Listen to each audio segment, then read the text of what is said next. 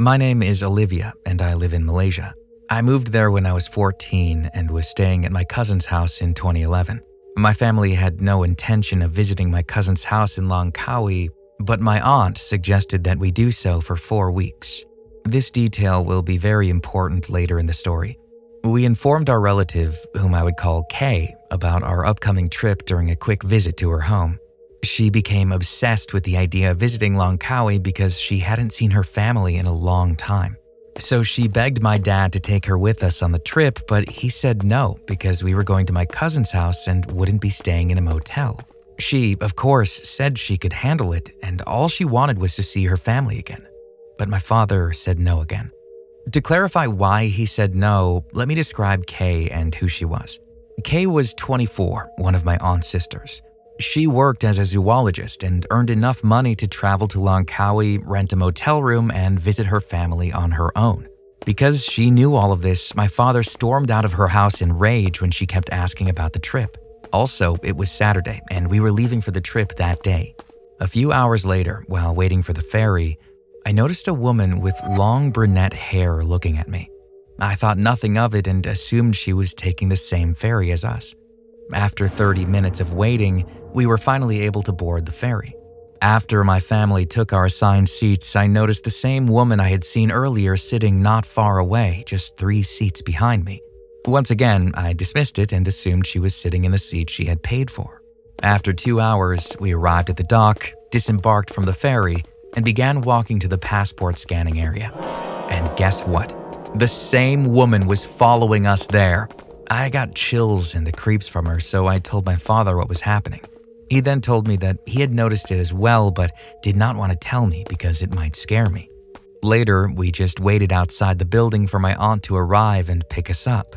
After what seemed like 2 hours, she arrived and greeted us. I kept quiet during the car ride because I was still scared of the woman with the long brunette hair. After about 45 minutes, I looked behind us and noticed a taxi. The previously mentioned woman was in the passenger seat, staring straight ahead. I was terrified, but I didn't tell anyone because I didn't want them to think I was making everything up. After 2 weeks on the trip, I'd almost forgotten about the woman. It was nighttime, and I was sleeping soundly until I awoke to red and blue lights flashing outside. I got up and asked one of my cousins what had happened. I wish I had known sooner about what I was going to find out. My aunt's sister, Kay, had brunette hair. One of the locals was walking around and noticed Kay trying to break into the house. They did not recognize Kay and were suspicious, so they called the police, which was a good thing. Kay was holding a knife and a gun in her pocket, intending to kill my cousins. Apparently, her reason was that my father told her she couldn't join the trip. To this day, I wonder what would have happened if the residents hadn't called the police. I'm a female second-year college student from the Philippines studying civil engineering. This incident occurred several months ago, and I will never forget it. One night, I had a nightmare in which something horrible happened. I couldn't remember what happened in the dream, but I remember seeing a date inscribed on the wall. The date was July 27th, 2022. The next morning, I told my older sister about my dream and asked her to remind me of the date when it arrived. Time passed and I finally forgot about it. But one morning, as I was getting ready for school, I felt that I didn't want to go. Something was bugging me, and my sister felt the same way, but I went regardless. My college has 2 school buildings, one for each course's department, and my department's building is adjacent to the highway. The building has 5 stories. My first class was on the 4th floor. The lesson began as normal. I took notes while our professor was lecturing. A few minutes into the class, one of my classmates exclaimed aloud, "The ground is shaking." When the rest of us observed it, the ground began to shake much more violently, to the point where our teacher collapsed. The lockers were shaking so fiercely that they nearly toppled down, and we were all terrified because we were on the 4th story. When the earthquake ended, a tricycle driver, a type of taxi driver in the Philippines, guided us down to safety. As I exited the building, I saw kids crying and in astonishment, and when my family called, I burst into tears too. They checked with me to ensure I was okay, and my father said he'd pick me up. After safely arriving home, I sat on our sofa, still trying to calm myself down, and glanced at the calendar on our door. The date was July 27th, 2022, and when I realized the link with my dream, I was astonished that I nearly started crying. It's been months since the occurrence, yet I'm constantly thinking about it and my dream. Was the date in my dream a coincidence? Or was it a warning about what would come?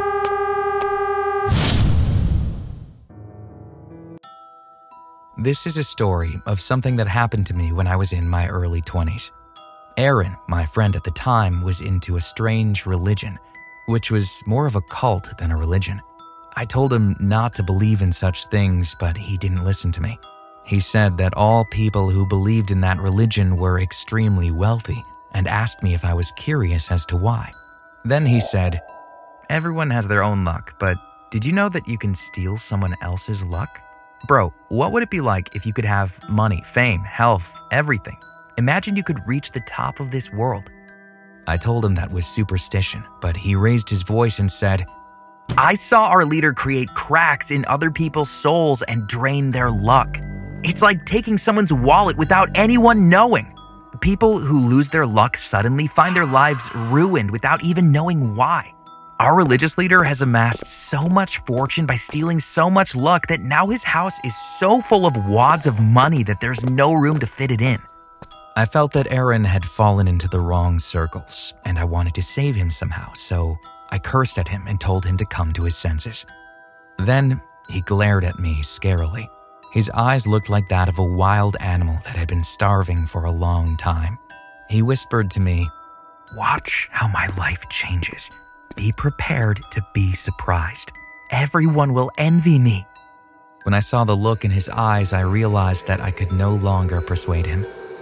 As time passed, he became more and more absorbed in the religion, and eventually he stopped seeing his friends. Also, no matter when I called him, he was always reciting a spell. What was really strange was that when I saw him a few months later, his face had turned horrifying. He lost weight and his skin dried out, making him look like a dry tree walking around. Still, he told me everything was going well. He continued to look at people passing by and recited his spell. He followed people who looked particularly rich for a while, staring intently at their faces. When I told him to please stop believing in that religion, he told me, "If I just learn a little more, I'll completely master the art of witchcraft. Then the luck of all the people in front of me will become mine." I was eating at a restaurant with him and he was reading a religious book even while eating. He said that the magic method of stealing luck is a secret technique that has been passed down to only a very small number of people since ancient times, and that he spent all his money to learn it. I told him it was all a hoax, but he laughed and screamed like a crazy person. "If you don't know anything, keep quiet!" Because I worked hard recently and had been promoted at work, I tried to encourage him that if he lived a good life like me, his life would turn out just fine. He looked surprised when he heard my story, then suddenly grabbed my hand and chanted a spell at incredible speed.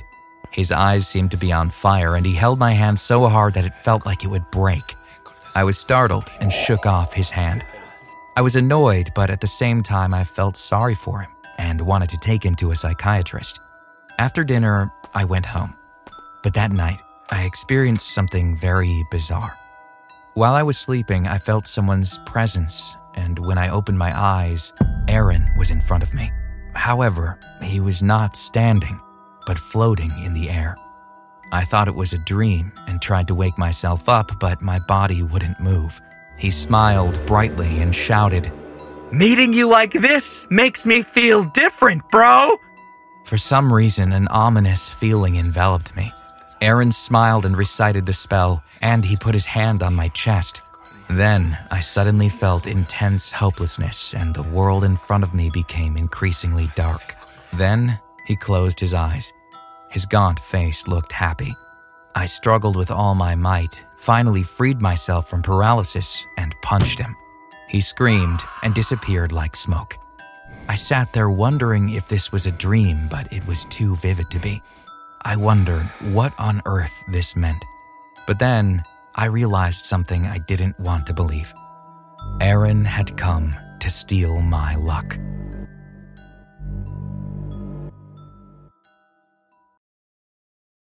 My name is Mateus. I'm from Sao Paulo, Brazil, and I'm currently 18 years old. This story happened 2 years ago. That year, I lived with my parents, my younger sister, and our recently adopted dog. One day, my parents came to tell me that they were going away for a few days to celebrate their 20th wedding anniversary, and that I would be responsible for taking care of the apartment. I didn't mind too much, as I had already done this several times. The first day that they were gone, my sister came to ask me if she could stay at a friend's house for a sleepover. I loved being alone, and since I didn't see any problem with a sleepover, I allowed her to go. So she got her things, and I took her to her friend's house, which was a block away from our complex. It was very hot that day, so when I got back to the apartment, I was sweating a lot. Right after that, I went to take a shower, and when I was done, I decided to watch a movie. While the movie was playing, a loud noise came from the hallway. It spooked me, and I ended up jumping off the couch. I didn't know what caused the sound, so I went to see what had happened. When I got to the hall, I realized that my bedroom door had closed by itself. I didn't make a big deal of it, as this often happened when it was windy, so I opened the door and put a slipper in front of it so it wouldn't close again. A few minutes later, the same thing happened. When I opened my bedroom door, I noticed that the slipper was in the corner of my room and now the lights were on. This time I realized it was strange because it wasn't actually windy enough for that to happen, but I decided to close my bedroom window anyway. When the movie ended, I decided to give my dog a treat. I went to the kitchen to get it and went to my parents' room since my dog's bed is next to their bed, but he wasn't there. I looked in the living room, in my bedroom, and in my sister's bedroom, but I still couldn't find him. That's when I decided to look in the bathrooms and found him lying under the shower in my parents' bathroom, trembling in fear. Again, I found this strange because my dog usually only did this when there was a storm or when someone set off a firework, and neither of those had happened.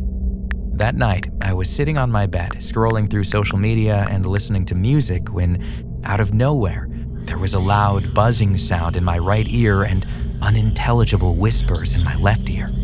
This went on for 2 or 3 minutes and then stopped.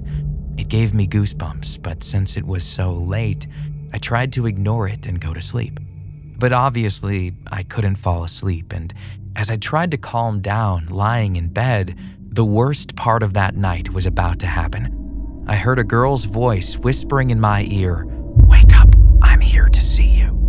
At the instant I got up, looking through the door of my room, I realized that there was something in the middle of the hallway. Since I slept with my room's lights off, but with the hallway light turned on, I could see that there was a girl standing there. She was pale, had long blonde hair, was wearing a plain white dress, and was barefoot. However, the weird part is that her face was blank. No eyes, no nose, no mouth, nothing.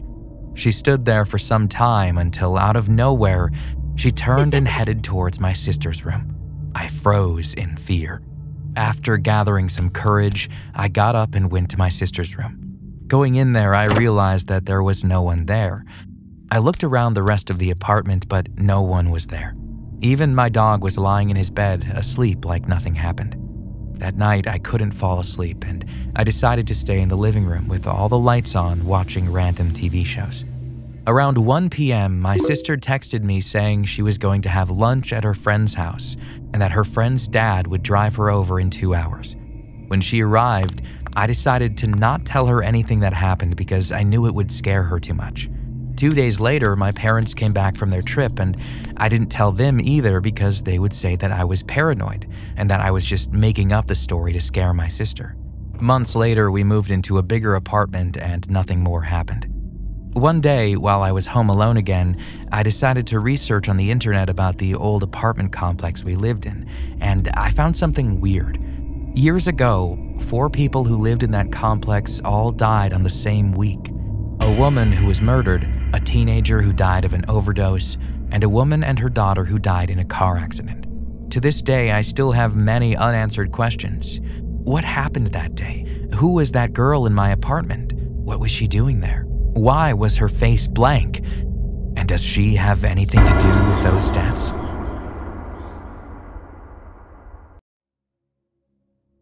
A few years ago, a new horror concept cafe opened in my neighborhood.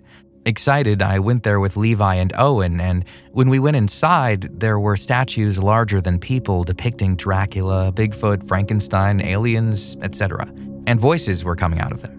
I approached the Dracula statue, and it spoke in a very scary voice. Making a latte with blood is really delicious. Are you ready to have your blood harvested? I ran away and he laughed in a creepy voice. Because the statues were so large, I thought there were employees inside of them. We had so much fun and we went to that cafe every day from that day on. But a few days later, Levi suddenly stopped replying to my messages. And when I went to his house, I found his parents crying. They told me that Levi had disappeared. We couldn't just sit around and do nothing, so Owen and I decided to search for Levi. We went to all the places he might be, and one of the places we went was that horror cafe. We went up to the statues and asked them if they had seen our friend named Levi. The first 3 statues responded that they had not seen him, but then the Frankenstein statue spoke. I saw him. We asked Frankenstein where Levi was, but he gave no further answers. But the alien statue suddenly shouted, I miss my planet. Owen and I looked at each other at the same time because the voice coming from the statue sounded like Levi's voice. I walked up to the alien statue and said, Levi, is that you? My voice trembling in fear. The statue replied, Mom is waiting for me on planet Kepler 186. I have to go back. Our eyes widened and jaws dropped because we realized it was definitely Levi's voice. We asked him to come out, asking him what he was doing in there, but he just kept saying strange things. A few days ago, a fat earthling kidnapped me. Earthlings are so scary. After a bit, he went quiet, and with no one else around, it was completely silent. We wondered what to do. Owen and I went home, but went back to the cafe the next day and approached the alien statue again. And at first, we couldn't hear anything inside. I spoke to the statue, Levi, and heard a very small voice inside. Yes, I'm Levi. Get me out of here. I'm so sick right now. It was Levi's voice, whispering very softly. When I asked him how to get out, he whispered, Tell the cafe owner that you want to go inside the statue. So I told the cafe owner and he readily agreed to my request. I sent Owen a text asking him to report it to the police immediately if he loses contact with me. The cafe owner led me to the basement where there was a secret area where I could enter the statues. The cafe owner made me go inside the Bigfoot statue. As soon as I entered the statue, the smell of blood overwhelmed me. I could see people walking around in the cafe through the small holes in front of me, but at that moment, I heard a sound and the door locked from the bottom. I realized that it was the cafe owner who locked the door from below, and he said to me, From now on, you're my employee. If you act well, cafe sales will increase, right? But if your voice doesn't sound like Bigfoot, I'm going to stab you with this spear of punishment. There were openings on the floor where I was standing, and I could see the tip of a spear in an opening. I panicked. He continued speaking. Come on, try your Bigfoot voice. This spear will judge you on how good you are. The spear tip was very large and covered in blood. I was so scared that I wet myself. Urine dripped through my clothes and onto his spear, and he laughed wildly. I was trapped inside the statue, and when people in the cafe spoke to me, I forced myself to act and respond. Then Owen came up and asked the statue, Mr. Bigfoot, have you seen my friend?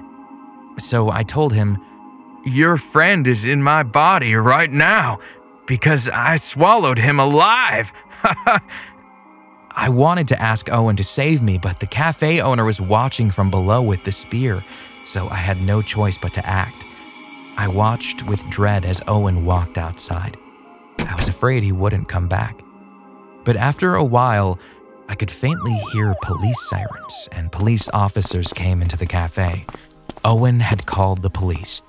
Eventually, after searching the inside of the cafe, the police came down to the basement. When the police came nearby, I screamed, and I could hear screams coming from the other statues as well.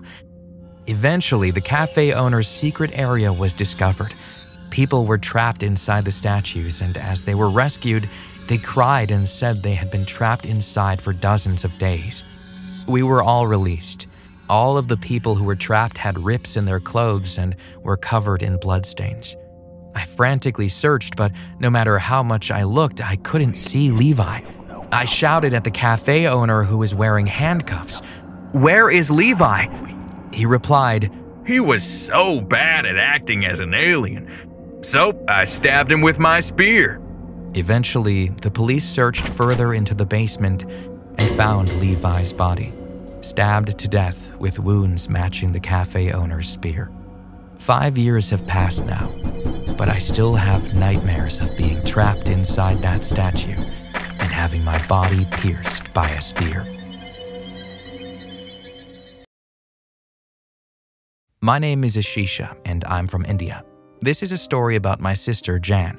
It happened about 2 years ago when she was studying at a university. Jan was a shy girl, and she would never hang out with anyone. Once, on a sunny day, she went to the university as usual, but the day went by and it was already 5 p.m., but she hadn't returned yet. I thought she might be having extra lectures, so I didn't give it much thought. At around 6:30, I tried to call her, but she didn't pick up. I told my parents, and they told me not to worry as she's not a kid anymore, and that she would return home eventually. But I had a weird feeling about this. It was around 7 p.m. and my parents were out for some work when I tried calling her again, but her phone was switched off. I knew that was strange because she would always pick up when I called or at least text me to respond. My parents came home around 10 p.m. and she still hadn't come back, and now even they were worried. We tried to reach out to her classmates, but they said she didn't attend her lectures that day. After that, my parents and I went to the police to report her as missing. They searched, but it was useless. They never found her. She just disappeared out of nowhere, and eventually it had been 3 months since she'd gone missing. We were starting to lose hope and stopped searching for her. But then something happened on December 2nd, a school day for me during my last year in high school. When I was coming home from school, I saw her. I saw my sister who had disappeared. I ran to her, called out to her, and she saw me and she started crying. I immediately took her home knowing that my parents would be so happy to see that she was okay. As I walked in with her, my parents were shocked to see her. They came running to her and hugged her. My mom and I were both tearing up too. My parents were so relieved. But Jan's reaction was the opposite. I thought she might need some time. Later on, I took her to my room and asked her what happened and where she had gone for the 3 months. She just smiled creepily and said, "I was kidnapped." I then asked, "How did you get away?" To my horror, she responded, "It was easy. I killed my kidnapper and stabbed him to death." I was shocked. She wasn't sounding like the sister I know, but that time I hadn't noticed yet. After a few days, when she was still recovering from the trauma, I went to her room and asked her a strange question. I asked, "If you stabbed your kidnapper, then where is his dead body?" She then told me, "At the edge of the city there is a forest, and in that forest there's a small cabinet. Inside it is his body." I was shocked and ran to my parents, and they were shocked as well. We told the police, and the very next day we went there and there was a cabinet in the forest, as she said. The police opened the door only to find that the dead body was rotten and the clothes on it were my sister's. I couldn't believe my eyes. Like, what was I witnessing? The police took the body to conduct a forensic investigation, and it turns out that the dead body was my sister.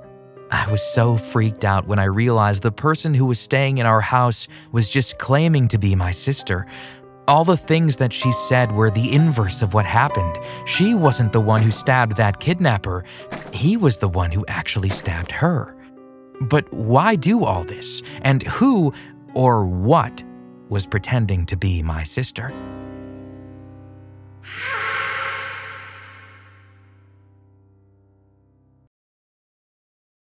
I don't know when they will come again. I don't know when the smell of death will waft into my house again. With these thoughts in mind, I stay up trembling night after night. When I close my eyes, I vividly remember the day they first came to my house. When I first saw them, I thought it was just a one-time nightmare. But it was too late before I realized that they were much more terrible than I thought. It all started that night when the sound of rain filled the world. While I was sleeping, I suddenly heard a loud roar, like lightning striking the front yard, and then the sound of the front door opening. I was startled and ran out into the living room. What I saw before my eyes was an unbelievable scene. The door was open and filled with thick fog, and 3 men were coming in through it. When I shouted at them, asking who they were, they said something in a language I had never heard before. They were wearing black cloaks that covered their entire bodies, so only their faces were visible, and their faces were like sculptures. They were beautiful, yet strange. Their eyes were all yellow, and their pupils were very cloudy, like the eyes of a dead fish. I yelled at them in a trembling voice to get out, but they didn't respond. Then they each walked to dark places in my house. One under the bed, one under the table, and one under the chair. And they each lay down on the floor there, completely still. No matter how much I told them to leave, they wouldn't budge. I called the police, and they came into the house. Absurdly, the police looked at where they were lying and said that all they could see was a black cloak. Even though I kept saying there were people, the police said they couldn't see them and left. I got so angry that I grabbed a knife from the kitchen and yelled at the men lying there to get out, but they didn't even blink. I didn't know what to do. They lay there completely motionless for hours. And when dawn came, they disappeared like smoke. They didn't even go out the front door. They just evaporated. I was so confused. From that day on, their visits continued every night. There was always lightning just before they came, even on days when it wasn't raining. I kept yelling at them to get out, but it was no use. And then at dawn, they would disappear again. I couldn't understand what was happening, and I searched the internet to see if anyone else had experienced something similar, but I couldn't find anything. Their visits continued for more than a month. Eventually, the spots on the floor where they lay were corroding, and my body started hurting here and there. My skin slowly turned purple, like there was a lack of blood flow in my body. A strange fluid began to ooze out of my skin, and it felt like my bones were breaking every time I moved my body. When I went to the hospital, the doctor looked at my body and said in shock, "What on earth have you done to your body? This is not the body of a living person." The doctor advised me to be hospitalized, but I returned home and fell deep into thought. Then I realized it. It was after they began visiting my house that I started feeling sick. Feeling like I was grasping at straws, I went to a psychic for help. As soon as the psychic saw me, she could smell my body and said, "How many people live with you?" I was confused and asked what she was talking about, and she said, "Your roommates." "Roommates? I live alone." "There are people who come to your house every night, dead people pretending to be alive," the psychic shouted, and I was in complete shock. I asked the psychic to help me kick them out. She agreed and came with me to my house. As soon as she entered the house, she started coughing. "The smell is really terrible. They've been dead for a long time." She began to chant a spell to summon the spirits, and after a while the front door opened. And there they were, the same ones who came to my house every night. They pointed at the psychic and spoke words I couldn't understand. The psychic shouted at them to take off their clothes. Then, suddenly, they peeled off their skin as if they were taking off their shell, and then their rotting skeletons became visible. Dirt fell to the ground around them, and then a tremendous putrid smell spread in the air. They then pounced on the psychic and started gnawing at her elbows and knees. She screamed for help. I immediately called the police and then tried to kick the skeletons, but they held on to her with such force that I couldn't get them off. Then they grabbed my legs and tried to gnaw at my knees too, so I tried to kick them away and screamed. At that moment, I heard the police sirens. The skeletons then ran out of the house and disappeared into the ground. The police called for an ambulance and took the psychic away. The paramedic said that all the cartilage in the psychic's knees was gone, and he was confused as to what had happened. She had surgery, but the doctor said it would take a long time for her to recover. The next day, I packed my bags and went to my parents' house, and never went near that house again. After leaving, I lost contact with the psychic. I still can't believe everything that has happened. Who on earth were they? Why did they come to my house?